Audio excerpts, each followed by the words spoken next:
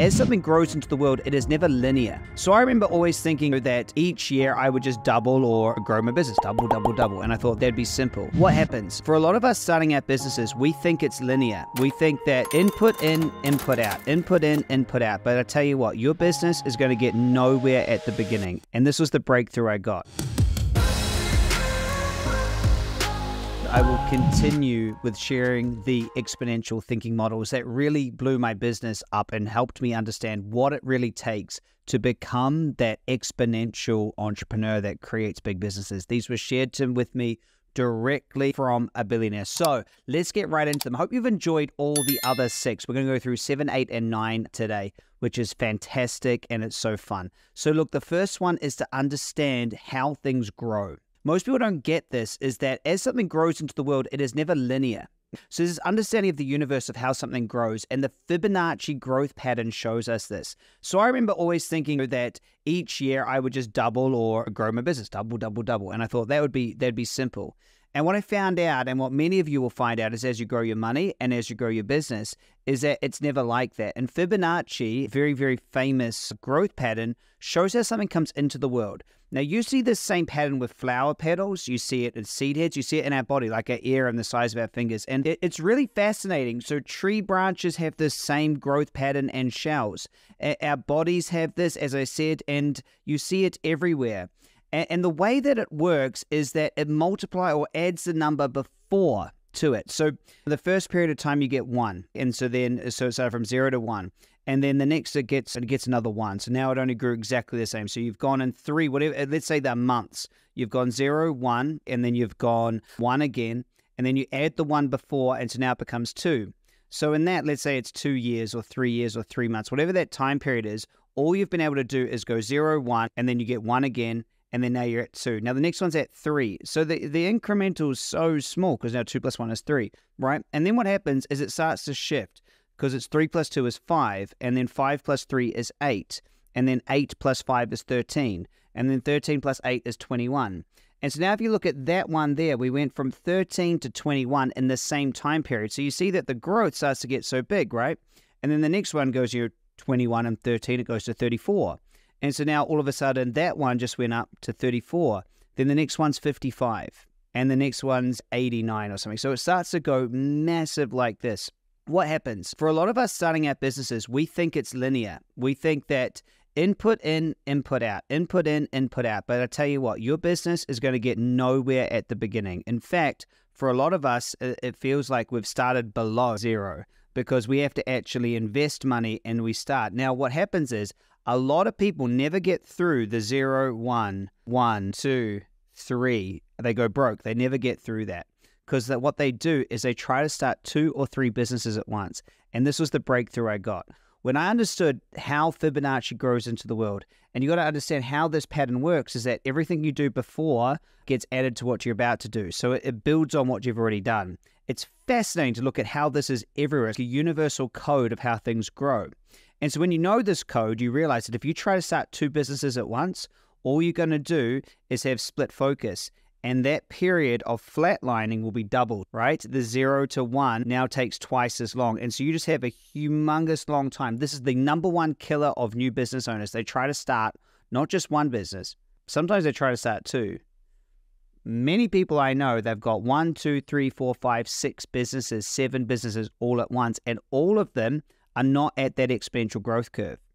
And the reason why they do it is they see someone maybe like myself or even has a bigger business. They go, well, look, they've got all these businesses. But if you actually study how people grew their millions, they focus. They stayed in one focus and they got one to that point, that inflection point where it really grows.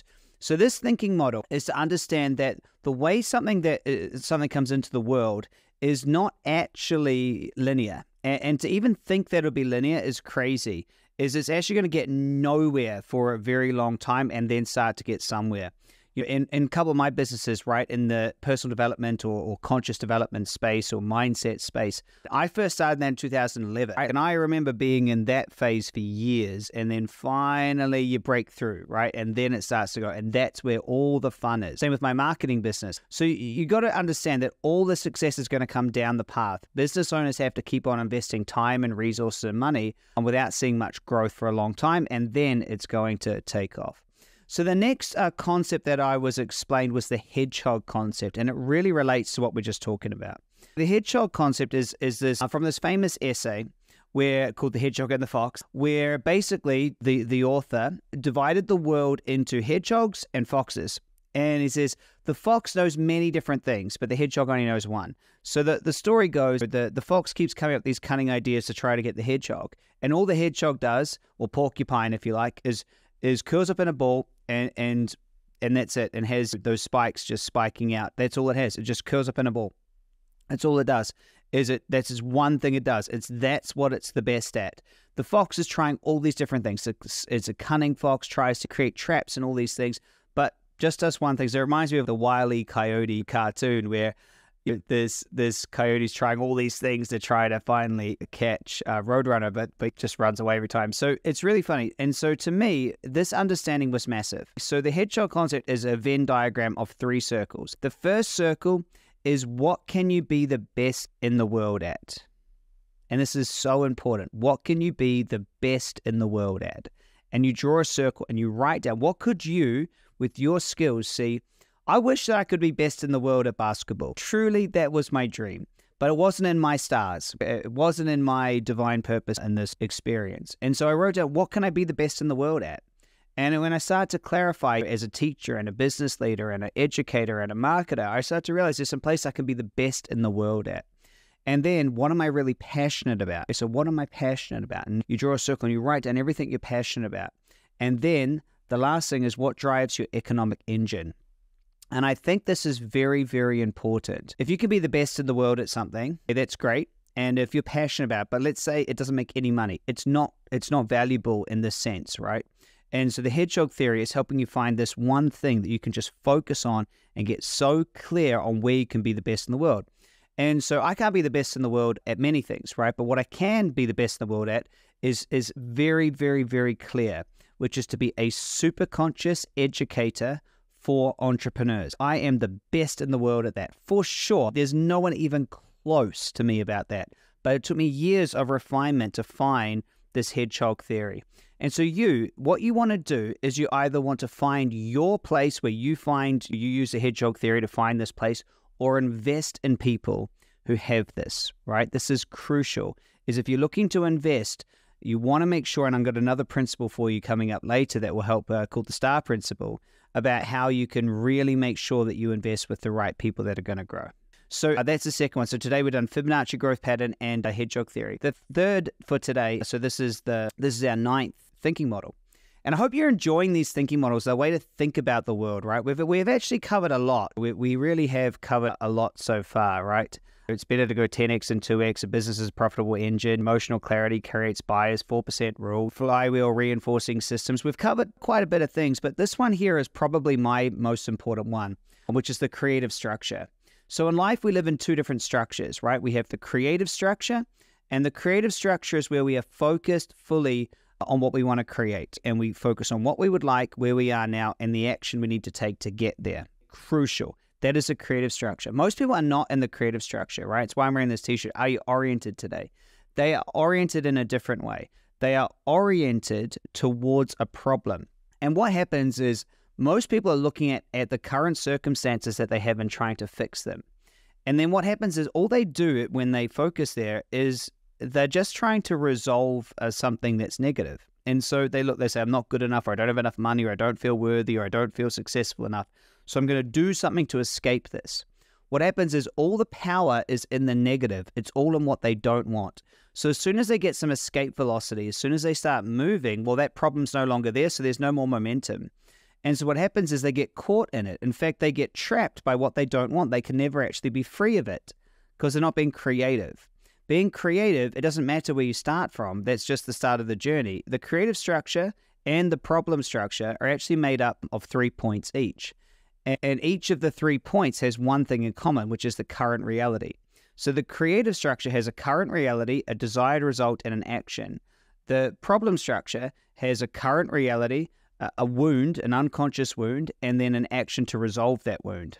And so, for example, many people don't actually live in a creative structure and go for what they want. An example is somebody who struggles to go and create the body that they love. The only time they get in momentum is when they put on their jeans or put on a shirt or something and they go, wow, I don't look the way I want to look. And so they get this I'm unworthy, or I'm not good enough, or I'm not perfect looking this way. That triggers an emotion in them. Well, I'm not perfect, I'm going to get judged, which then puts them into action. That gets them into a little bit of momentum, only enough so they feel just good enough.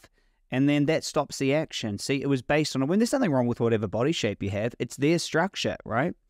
Versus someone else goes, you know what? I just choose to have a body shape this way. That's what I would love. And I'm quite happy with how my body shape is now, right? They come in, and that's the key, is you must neutralize any of the unconscious wound about how it is now. That's the key. When you live in a creative structure, which is one of the most important things that I teach, is when you live in a creative structure, you can pull in big results. Because here's why. No one needs to be a self-made billionaire. No one needs to make billions. No one needs 20, 30, 40 million dollars a month coming in. No one needs that. That's not needed. That's a want. And so as a creator, you shift to being wanting. I just would like that. That seems fun. I want to move the consciousness forward. I want to do something for humanity. It's a want, not a need. And so many people live in this needing, I must change this is bad, and they create pictures in their mind of how others will respond to them if they've changed. Those are the 3 for today and for this session. I hope you really enjoyed them. Obviously, we've got a lot more information in our courses about the creative structure, Hedgehog, and Fibonacci. These are very, very important ones. On the next episode, I'm going to be diving into these next 3. They're going to blow you away. So if you're enjoying these thinking models, make sure you go grab the very next episode. Bye for now.